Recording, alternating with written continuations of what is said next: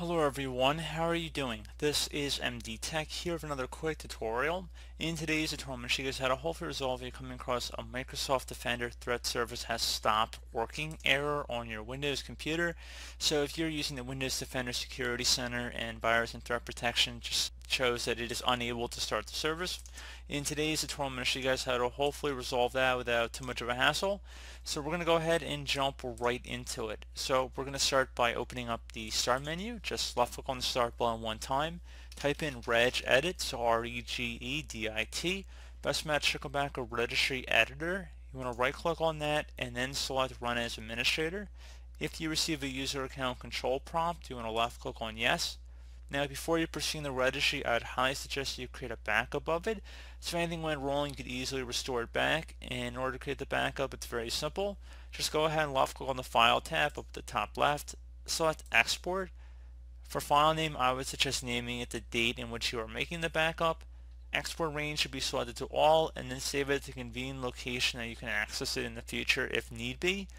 And if you ever need to restore it back, just go left on the File tab and then Import. So pretty straightforward.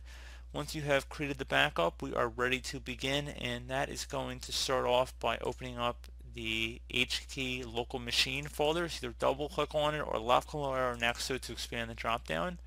Do the same thing now for the software folder, so double click on that. Now you want to scroll down until you find the folder that says policies, so double click on that. Should be a Microsoft folder, so expand that one as well. And now there should be a Windows Defender folder, expand that. And now on the right side there might be something that says disable anti-spyware. You want to just go ahead and double click on that.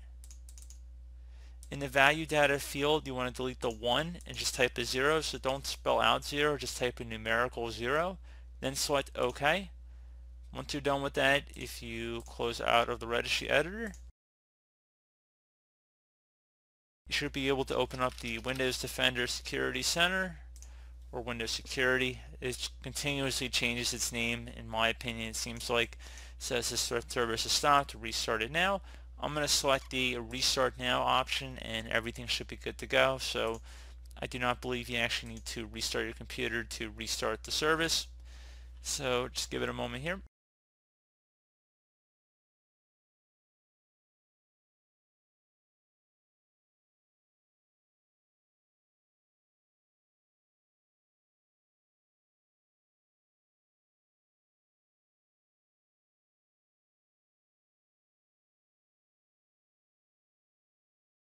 And that should hopefully be about it.